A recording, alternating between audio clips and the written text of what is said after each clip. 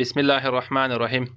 Welcome to our today's session. Our today's session will be regarding short cases. Inshallah, we will explain the short cases, especially in ophthalmology, how to approach that. Inshallah, we will go through that pathway. In Afghanistan, there is a new revolution, especially in the field of health, and they have modernized the exams. First, I will speak in Afghanistan national language. لکه څرنګه چې تاسو ته معلومه د افغانستان په هیلث سیستم کې یو څه ریولوشن راغلی دی چې یو له هغه نه ډیر مهم ریولوشن هغه د کمپریهنسیو ایگزام په نامه یو ایگزام ده چې په هغه کې هغه ریزیډنټس چې هغه د سپیشلایزیشن پروګرام کمپلیټ کوي په اخر کې یو ایگزام ورکوي خو هغه ایگزام یوازې تیوریټیکل ایگزام نه ده په هغه کې هغه ماډرن سیستمونه چې په دنیا کې اوس مروج دي د هغه نه استفاده کیږي چې هغه مثلا لانګ کیس د شارټ کیس د ټاکس دي نو دا ډېر ښه سټپ ده نو د دې لپاره چې اکثریت د افغانستان ډاکټر صاحبان له دغه سیستم سره ډېر اشنا نه دي نو ما لازمه وګڼله چې تاسو سره د دې باره کې یو څه معلومات شریکم زما نوم ډاکټر عطا وقار دی او زه دلته سینیر افتالمولوژي ریزیډنټ یم پاکستان هیواد کې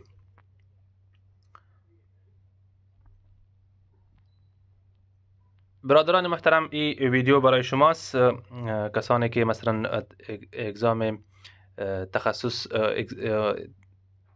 تخصص کمپلیت کرده باشه و بعدا میره به طرف کمپریهنسیو اگزام در اونجا مثلا اونمو تردیشنل اگزام سیستم حال نیست حال سیستمش بسیار تغییر خورده که یک سیستم استاندارد است که اگزام لانگ کیس شارت کیس و تاکس است امروز ما و شما بحث میکنیم درباره شارت کیس که چی رقم سیستمش چی رقم است و چی رقم بتوانیم که نمیره با آسانی دیگه کامیاب شویم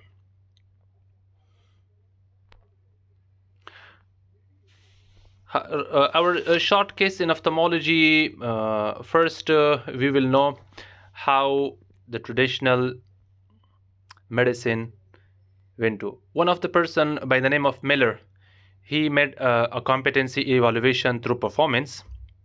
This is a Miller triangle or a Miller pyramid.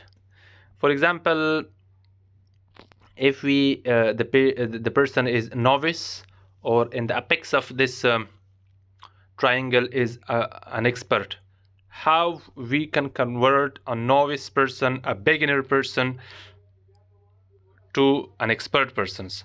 So how we will evaluate that.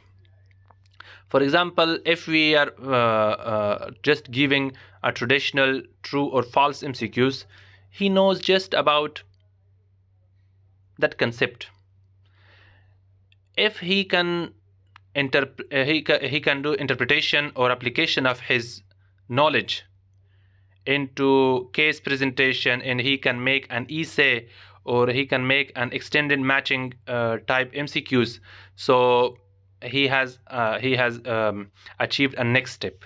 For example, we have in MBBS here in Pakistan that they are giving us a short essay regarding malaria, signs, symptoms, and they are asking the patient is presented with this symptoms and this signs, what is your diagnosis. So this is not a simple MCQs, it is a next level MCQs, which is the second one. So as you know, after passing exam here in MBBS, they have Viva exam, which is the OSCE exam.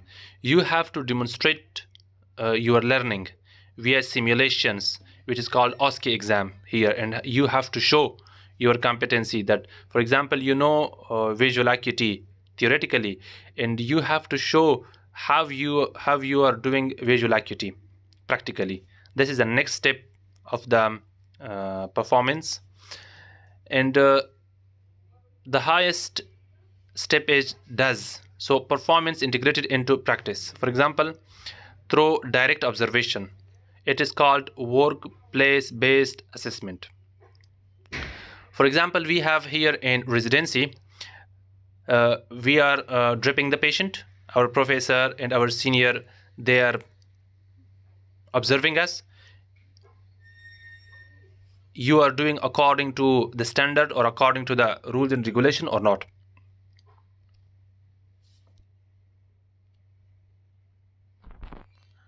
So now WPBA, which is workplace-based assessment, it is now must in all trainee or postgraduate resident. If they want to appear in their intermediate module exam or IMM exam, they have to do these WPBA, workplace-based assessment, and record in their online portal, especially in CPSP.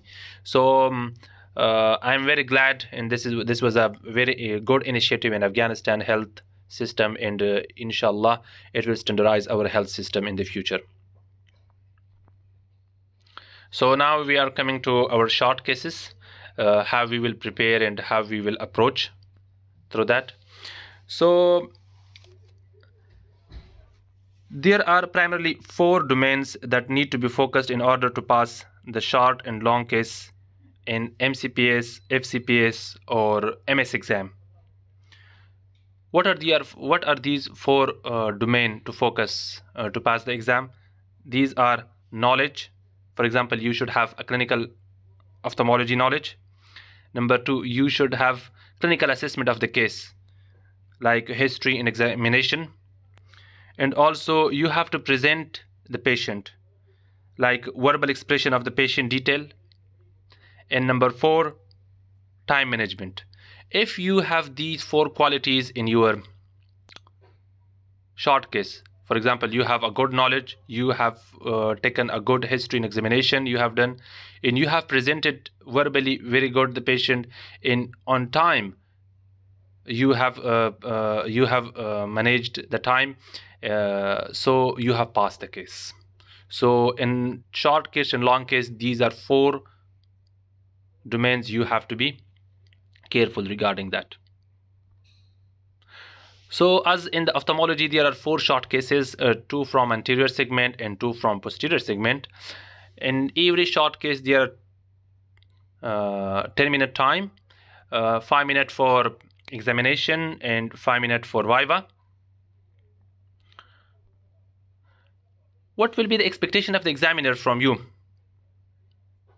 So every examiner, you have to pick all significant findings and reach your diagnosis, and at least you have to give differential diagnosis, and also you have to elaborate that what to do next, other examination or investigation you have to explain during viva, and also at the end you have to outline your management plan. So what is your management plan? So in a nutshell, there will be 5 typical questions of viva in every viva questions, especially here on slit lamp there will be a patient. The command will be do the anterior segment examination. You have to not ask any question from the patient and you have to follow the command. And for example, he will ask you do the posterior segment examination. So you are not allowed to ask the patient the question from the patient, and he will give you the command like this: do the right eye posterior segment examination. Then you have to be very wise, and you have to use your clinical knowledge, and you have to assess the patient, and also at the end you have to present good verbally good you have to present the patient findings, and also within the time you have to present. So 5 typical question will be: describe the finding. He will ask you what you have described. What you have seen, describe the finding. What is your most likely diagnosis? What is your differential diagnosis? What investigation will you will perform in this particular case, and how you will manage this patient. These are 5 typical questions in every short case. So if you have answer for these short cases, so you are passed. So these are assessment forum for short case from CPSP. So at the superior part, you can appreciate there is you have to write which subject, which center, which case number, candidate roll number, date, everything that you have to write. And there are some instruction for examiners you can read here. And there are some criteria. For example, in clinical examination scales, when you are examining the patient, they are observing you. There is one examiner and there is another co-examiner. They are observing you. Observe professional manners. He is examining the patient in professional manner, and perform proper and relevant clinical examination according to structural instruction given. For example, he is asking you to do the right eye examination, you are doing the left eye, so it is not allowed. And applies clinical methods systematically and appropriately.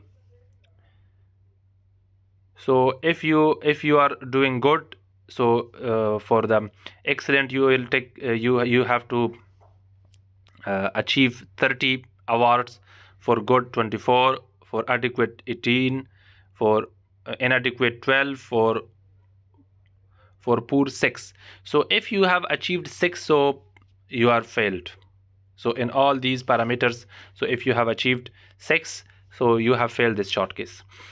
In discussion, when you are doing viva with the examiner, give the correct findings with logical interpretation, justify the diagnosis. Every these things, they have a points or a marks. And also you have to suggest appropriate and relevant investigation and management plan, including recent advances.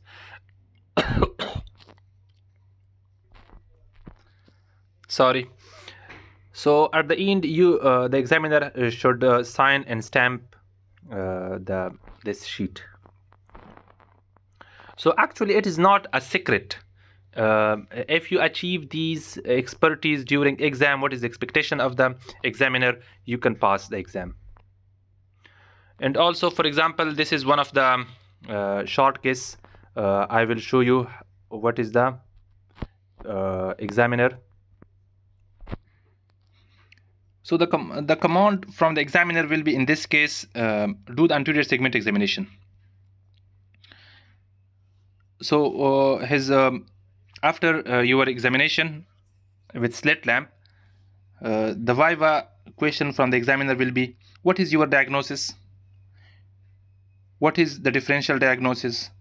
What are the different etiologies of this condition? What investigation will you perform? And how will you manage this patient?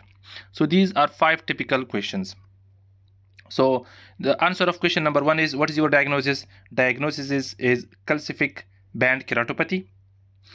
And the answer for the second question is, what is the differential diagnosis? The differential diagnosis will be corneal scar, corneal abscess, spheroidal corneal degeneration, bacterial keratitis, and fungal keratitis. And the answer for the question number 3, what are the different etiologies of this condition? This is a corneal degeneration which can result from calcium deposition in the anterior corneal stroma and Bowman layers. Changes begin in the 3 o'clock and 9 o'clock in the horizontal meridian in the interpalpebral zone, which is exposed to the environment.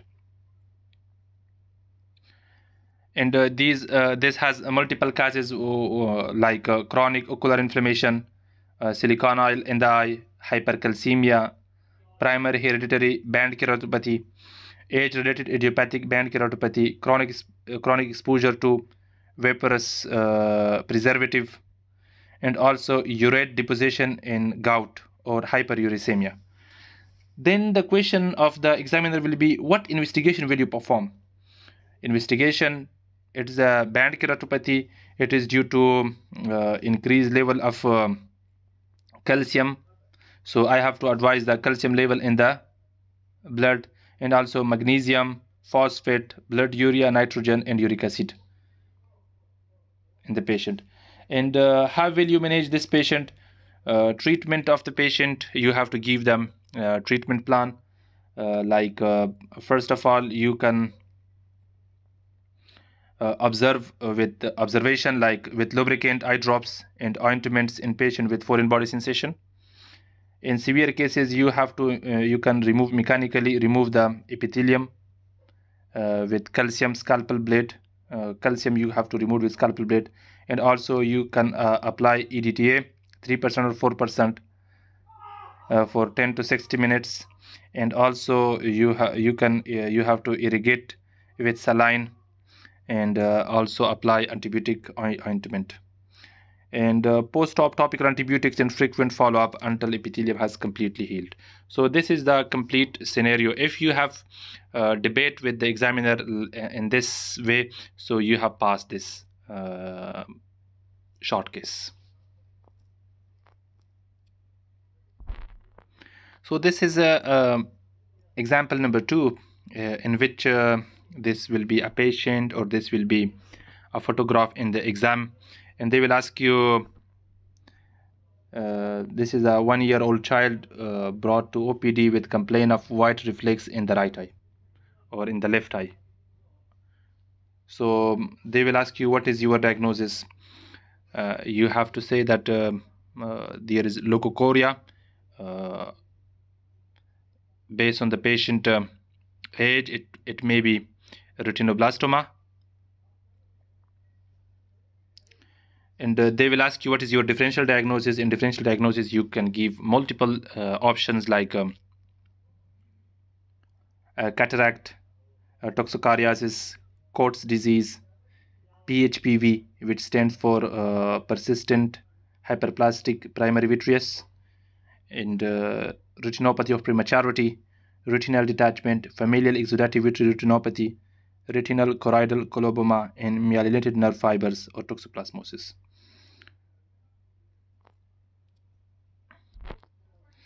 So they will ask you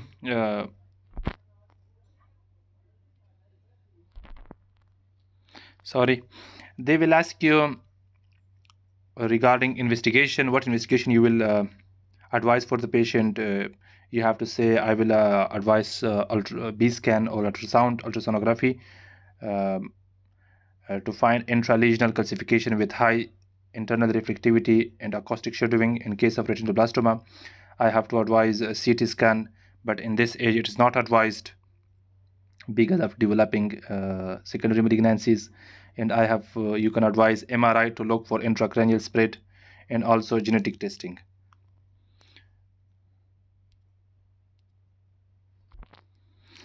So sometimes they will ask you from the classification, international classification of retinoblastoma, and also they will ask you at the end what is the treatment. The treatment is multidisciplinary approach, like chemotherapy, intravenous chemotherapy like carboplatin, etoposide. These are to be given 3 to 6 cycles depending on the grade of retinoblastoma, selective ophthalmic artery infusion, and also intravitreal melaphalan for vitreous seeding. And also we can advise for the patient transpupillary thermal therapy. We can advise for the patient cryotherapy, brachytherapy, external beam radiotherapy, and at the end, which is the most approachable, and we are also performing in most cases this, which is enucleation. It is the oldest and most effective treatment. It is curative for intraocular retinoblastoma, and it is also the treatment of choice for advanced uniocular disease or worse eye bilateral cases. If the patient has bilateral cases, we are doing there is no option without enucleation, we are doing enucleation in both eye. Or if the patient has uniocular retinoblastoma, we are doing enucleations. At the end, there are some advice to pass easily your short case. Complete these your examination within 3 minutes. You need practice for reflex to build in OPD.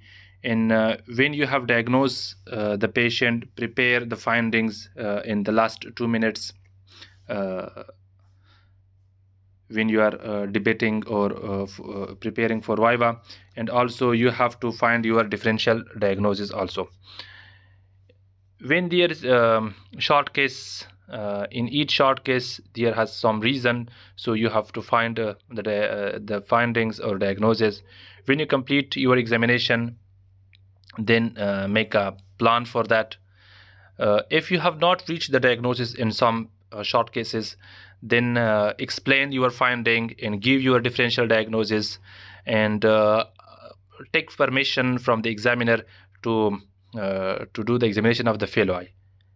And you have to be polite during your exam. And if you know the topic well, start Viva with the patient early. Because of that you will achieve a good grades. And out of 4 short cases, if you pass 3 short cases, then you have passed the exam. So there is just one margin of failing and pass. If you have passed 3 of that, so you are passed the exam. Thank you from your time and attention, and I hope you have enjoyed this, and inshallah in the future we will discuss on the long cases also. Allah Paman, Allah Hafiz.